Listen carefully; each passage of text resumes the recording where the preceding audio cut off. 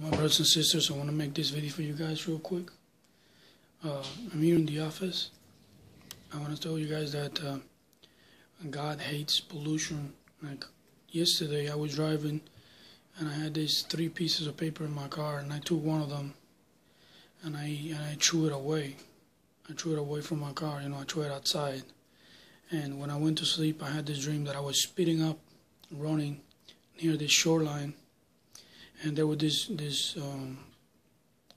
black young man and girls and all these white people together, like doing exercises near the beach, right, near the shoreline. And I passed through them, and one of the black girls came, and she was waving at me and saying, "Hey, look!" And she was showing me in her hand the white towel paper, the white piece of white paper on her hand. Like, God hates pollution. And he reproved me about that, He reproved me, my friends. So I want you guys to be encouraged not to pollute, because God just gave me an open rebuke in a dream. And be blessed. I want to give you guys another testimony that I had yesterday. It is amazing, for the glory of God. Be blessed, be encouraged, and remember, don't pollute. Don't throw papers outside of your car. Don't throw papers outside of everywhere. God hates pollution. We read in the Bible that God's going to judge those who destroy the earth.